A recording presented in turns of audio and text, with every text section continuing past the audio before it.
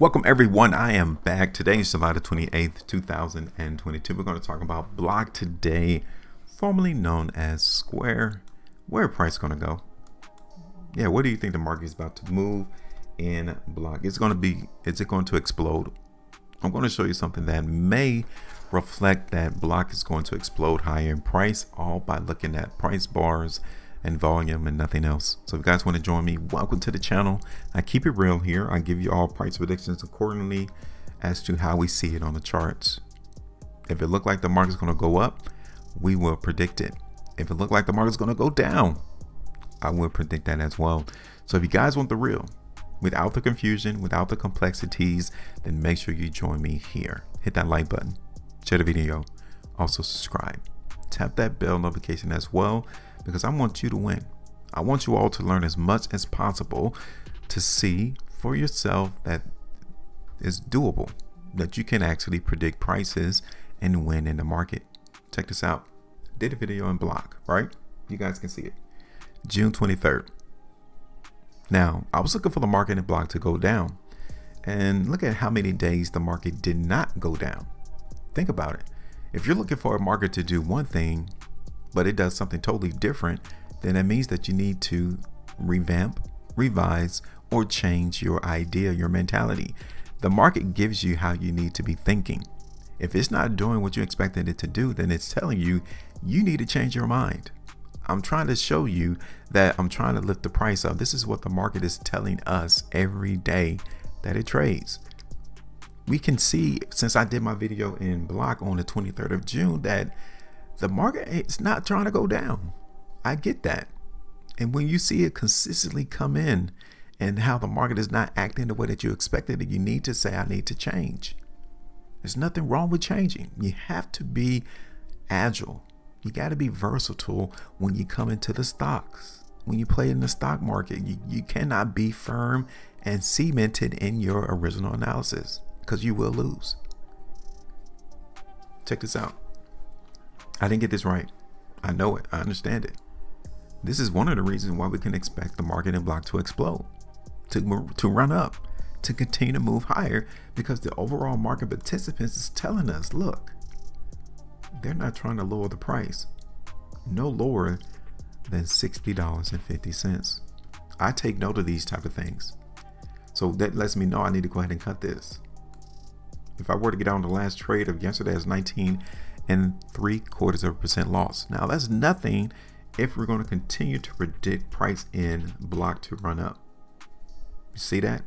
If the market continues to run up, the losses will continue to run up too. And that's something that we don't do here.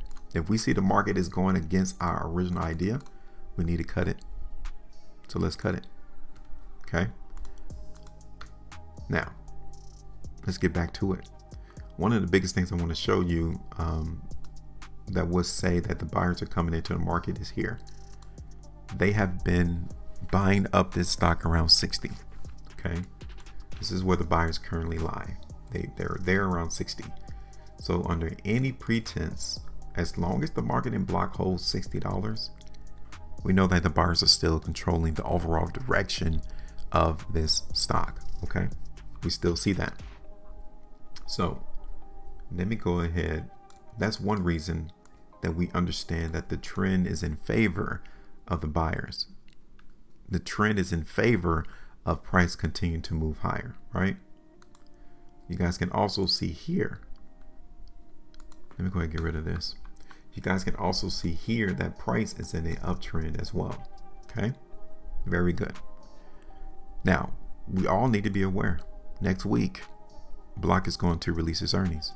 Expect volatility to come through. It might even lower the price back down to either this ascending line or back down to 60 to scare everybody, right? But I've already told you, as long as the market in Block holds $60, we know that the market is still in the control of the buyers. It's in favor of the buyers. Break 60, then we know that the sellers are in full control of this market in Block. Just that simple. Well, we should know how to act.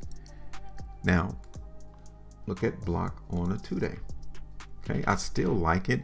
I still see the bullishness on the chart. My only concern is how high this price is going to go before sellers enter back in. Look at this. We've already seen market get rejected at $76.50. That's an issue. That's a problem. Okay. Issue, problem. Now the market currently is still reflecting that it wants to move higher. This also is another problem in block right there. This 3-day price bar lets me know that sellers are still positioned within this price range. They're still here between 76.50, 75, all the way down to 65. Okay. 5-day chart in block, you guys can see right here. Currently, we're still seeing a strength. And one of the biggest things that lets me know that buyers are willing to buy block here is because on these 5-day price bars right here, the market has gotten inundated with sellers, right? On this 5-day price bar, then even on this one, but the market is still trending higher. Still. So somebody is willing to accept the risk. Somebody is expecting this market to move higher in block. Now, the ultimate objective may be for block to run up to like $87. Okay. I would say $87 to $85. That may be the point to how high this market ultimately may go before this continuation of downtrend run its course. Okay. Now,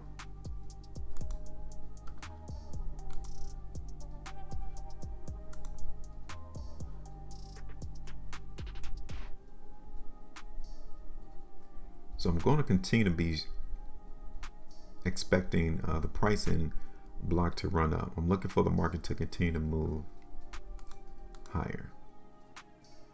Okay, now keep it real.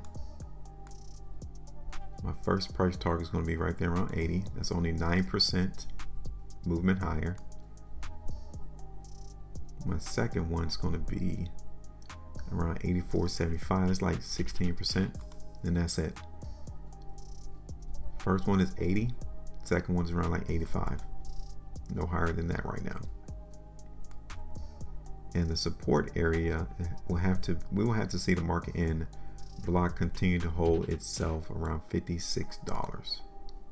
Okay, definitely no lower than 60. I said 60, so we'll do 60. Okay, so now let me bring this back to the daily time frame because we're going to follow this market. Okay, now I'm going to continue to hold 60. I'm going to get rid of this trend line because I understand we are in an upward trend, but I don't want to see the market break no lower than 60, because if it breaks 60, then we understand that the trend is still weak. All right, so be watchful of this earnings right here and see the price reaction to it, because if the market reacts violently and it comes down to 60 but it doesn't break 60, then that tells you that the buyers are still willing to buy up this stock. Okay, and that's it. Give me your idea. Tell me where you think the market's going to go. I have given you mine. I've given you my price targets, so now I know what is your price targets in block. Make sure you maintain the profitability, and as always, trade different.